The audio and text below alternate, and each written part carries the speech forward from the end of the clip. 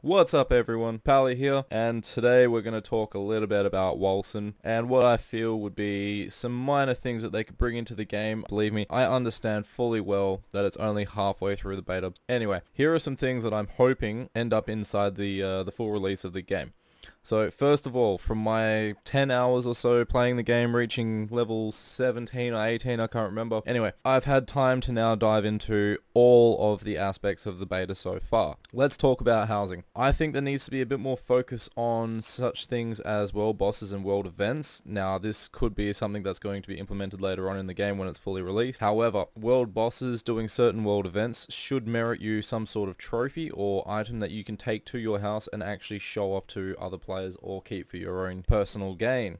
Now this is a pretty cool and exciting feature that I haven't seen in many games, especially the ARPGs. Now an example that I've just got written up here would be like, you go to a specific cave and there is a hidden achievement. You basically pull a lever and it starts sending waves upon waves of mindless little zombies, and there's like a few harder ones in there as well. And you've got to kill like say 500 zombies in 3 minutes, and you end up with like a zombie carpet to put inside of your house. Now that to me sort of tells you to go to quest zones and areas of the world that you wouldn't really explore again once you've completed the quests in those areas. So it's drawing players back to the original areas to try and get them to redo these events, which means they spend more time doing these older content things for something that they can use in late game or mid game, depending on how the leveling structure and everything would work. Plus, I think it would be really fucking cool to be able to walk into your house and see ghoul heads, and it'd be cool to have like a casket sitting on a wall with a gravedigger head on it. You know, that'd be fucking sick to see. So I hope they implement something like that into the game. Next topic is the talent tree. Now, forgive me for mentioning anything about the talent tree, but I have a few things that I would love to see in this game. So taking the talent tree, make it slightly more like Path of Exiles, and I mean that in the slightest hint of in-depth class builds, more or less along the lines of you can make a warlock, for example, that does toxic damage and has life steal. Now in saying that, you could also lean towards more of like a necromancer build, so you could have a couple of zombies up and running at a time.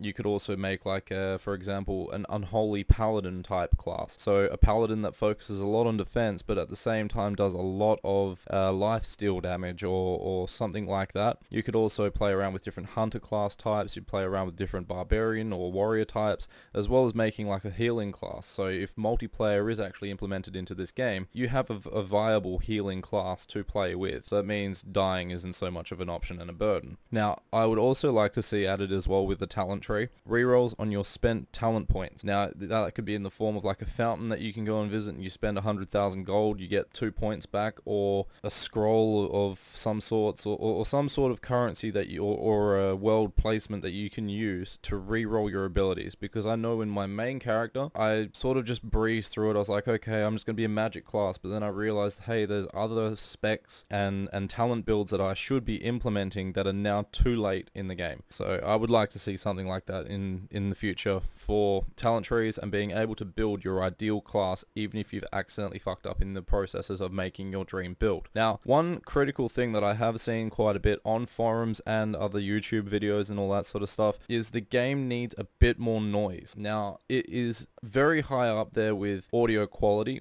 I enjoy traversing through the world. I enjoy the sounds of the spells, the monsters being killed, and all of that sort of shit. But I'm not a reader. Now, I can understand, yes, there is a very high population of people that enjoy the reading aspect of these sorts of games. But my attention span is, as soon as I see text, I just click skip. And that therefore hinders my experience in doing world quests or side quests or whatever. So voice acting needs to be a thing. At least for the main story quest. Now in saying that, it would also be good to have world bosses, if they end up being implemented, to have a little bit of battle dialogue, you know, like they're grunting and groaning and screaming, "You'll never defeat me," and all that sort of stuff. It would just make it a little bit more immersive.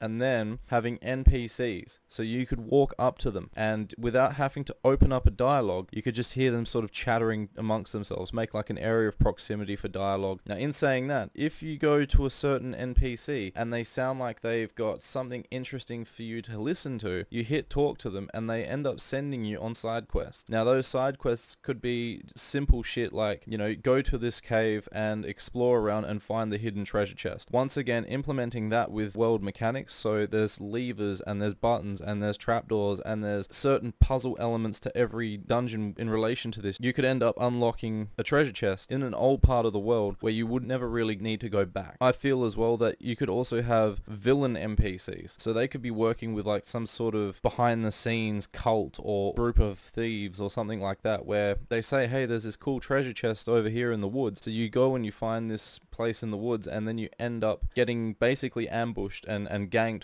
because it was a setup. It'd be cool to have those sorts of things, and then you end up killing like the head thief dude from the woods, and then you go back to the town and you talk to the original NPC and he's like, how dare you ruin my plans, and then he ends up demon type thing. He's been working behind the scenes this whole time. And then taking that idea, you could also kill this demon NPC and then run it back into having his head as a trophy in your player house. You know, small shit like that. I could digress about this for fucking hours, but that's what I would love to see in this game, because that would make me want to go back to the old places in the world and explore them and feel like I have accomplished something.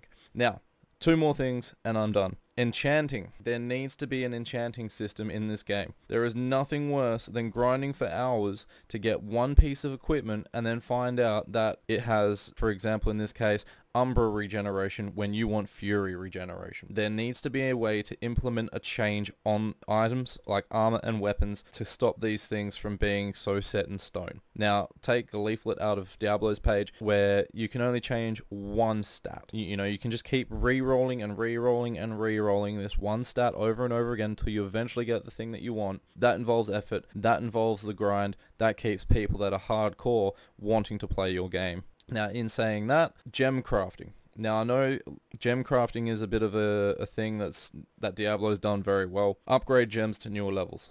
Upgrade the tiers on them and everything else. But I believe that maybe there should be a spell gem that you can equip onto your spells. They're hard to find or whatever the case may be, but a gem that allows, for example, I've got a really rough example written down here, but the lapis lazuli, which it basically increases your lightning damage and your lightning resistance. Imagine putting that on your spell of fireball. Now you're doing primary fire damage through your fireball, but it also has a chance to stun. It could be like a 5% chance based on the gem, but you're also implementing not just damage over time through burning, but the chance to stun, which means you're not so much required to keep a lightning build if you're trying to be a fire mage. But other than that, the game as it stands right now, I mean, I did a review about this like 3 or 4 days ago, I'm not too sure now. Although there are only 20 levels to get through, although the story is very short and there are a few bugs, which is to be expected with beta, this has been one of those games I've not had a single chance of regretting any dollar that I have spent on this game. $30 Australian, great fucking game. Even if it's in beta, I actually am frothing at the bit to get the full release. These are just basically little implementations, little things that I would like to see in this game. It's nothing to stab at the developers with and you go, you know, I'm not going to play this game if this thing's not in it. I'm excited to see what they could do and what they will bring to the table with this game, but I feel that these small little things will make my personal enjoyment levels much greater and hopefully much greater for you guys as well. So as per usual, thanks for checking out this video. Hopefully you get the gist of what I'm trying to say despite my mindless ramblings. And to the devs as well, thank you once again for your community feedback. Thank you for creating such a great game. Show me that you love me. Hit the thumbs up button and I'll talk to you guys soon. GG.